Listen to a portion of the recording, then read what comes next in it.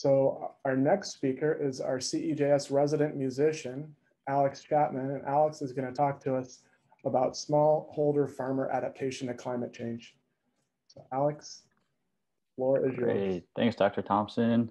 Can y'all hear me all right? All right, hi everybody. My name is Alex Chapman. My pronouns are he, him. I'm currently a senior at Seattle University right now studying environmental studies. And the research I'm going to present to you today is actually an extension of my capstone research that I did for class last quarter, looking at the intersection of climate change and smallholder farmer adaptation in order to understand this question. How does social capital influence smallholder farmer climate change adaptation in low-income countries? So this is a lot. If you don't understand some of these terms, we're going to go ahead and unpack all of this right now. Climate change can be understood as variable and unpredictable weather due to the increase of greenhouse gases. This results in floods and droughts, extreme weather events, and a variety of other weather events. Unfortunately, climate change does not impact everybody equally. Vulnerable populations are disproportionately affected, especially farmers of low-income countries who are particularly vulnerable to the impacts of climate change for a variety of reasons, which is really critical to understand because, as you can see from that statistics from the World Bank, there's a large portion of the adult population that makes a living through the agriculture sector. The research also shows that 90% of the farms in the world are smallholder farmers. These are small farms that are located in these low-income countries. So we can see that it's really vital that these farmers do figure out a way to adapt to climate change impacts. The adaptation can take the form of irrigation schemes, crop diversity, or a bunch of other things that I won't go into detail, but there's a lot that is going on. And adaptation is seen as an important policy option in reducing the impacts of climate change. So the core focus of this research is the influence of social capital, the influence that social capital has on adaptation.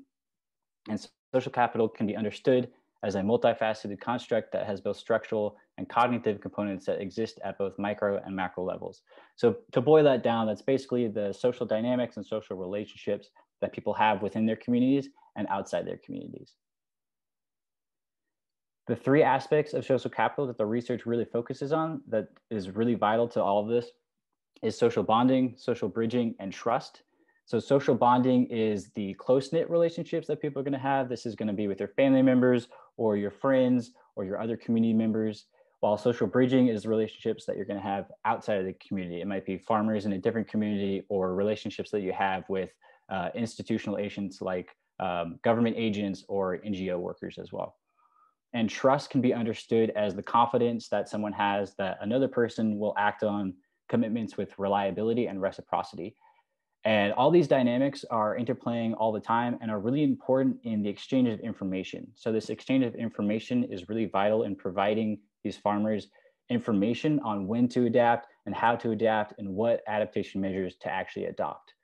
So if there's not trust between these farmers when they share information, or if there's not trust between government agents and these community members, then the exchange of information is going to go nowhere, and it's not going to turn into action, and it's not going to turn into adaptation.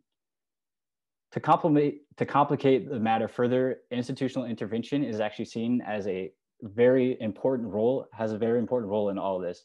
And it is seen that institutional interventions in communities can actually boost adaptation, whereas communities that don't have any institutional intervention are less likely to adopt adaptation measures. It's also understood that institutional interventions that don't take into account the local participation and local engagement are actually damaging to these adaptation measures. And communities that are able to engage with the institutions are more likely to adopt adaptation measures. So we can see that it's really important that these institutions go in and they engage with the communities and they hear out all the community members, and they understand all these aspects of social capital and these social relationships, because these are very complex and they're going to really influence how these implementations of these interventions are actually going to play out in the adaptation of these communities.